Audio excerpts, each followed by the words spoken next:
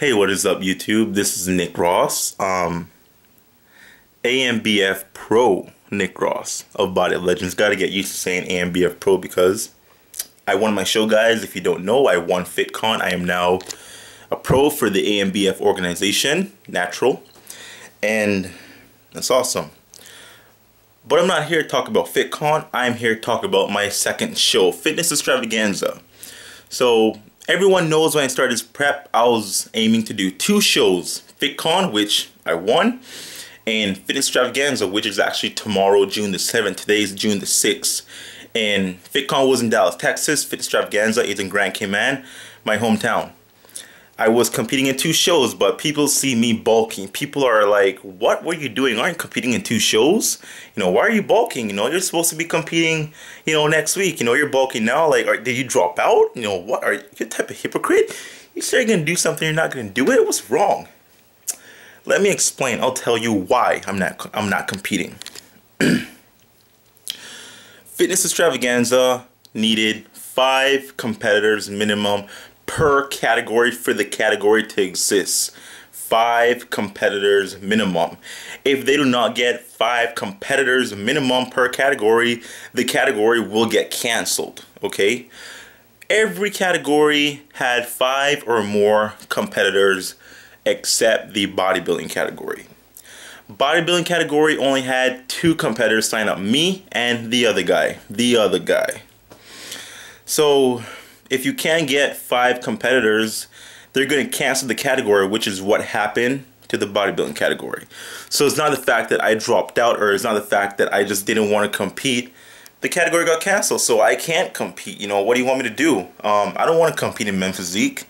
I'm not into men's physique. I'm a bodybuilding competitor. I'm not a men's physique competitor. Maybe in the future I'll give it a try, but as of right now, that's not where my heart is. So you know what? I was looking to compete at Fitness Extravaganza. I was excited. I was prepping for 2 shows, FitCon and that. But, you know, it got canceled. Lack of competitors. You know, they didn't come out. And, you know, it's unfortunate. It really is. But, you know, like I say, though, I mean, FitCon was the show. You know, it was the show that, you know, I was ball to the walls in.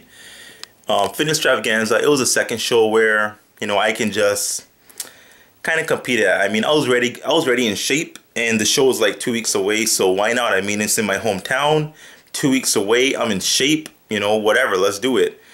But, you know, I mean, it's disappointing that, you know, we couldn't get enough guys to come out and compete. It really is. I kind of see this shift from bodybuilding to men's physique because the men's physique category down here is just overwhelmed with competitors. It's like 11 or 12 or 15, or I don't know. It's a lot of competitors, all local, and it kind of sucks that we could not get that same response for the bodybuilding category.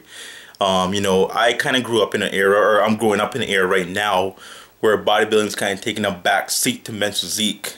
You know, people are now wanting to compete in men's physique more than bodybuilding, and I mean, I can't really blame them. You know, the men's physique is more obtainable. You know, that smaller muscle look, but still lean and shredded.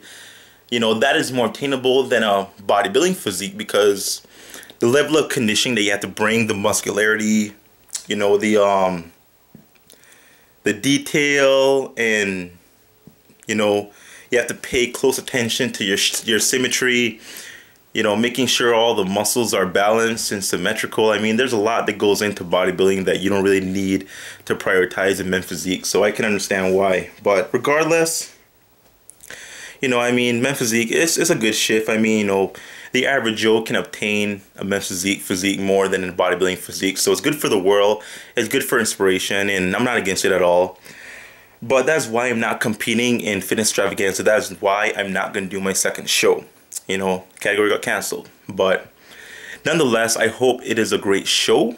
I hope, you know, Cayman sees, you know, what fitness is, and they're inspired to, you know, jump on the bodybuilding side of it next year, or a year from now, 2 years from now, whatever.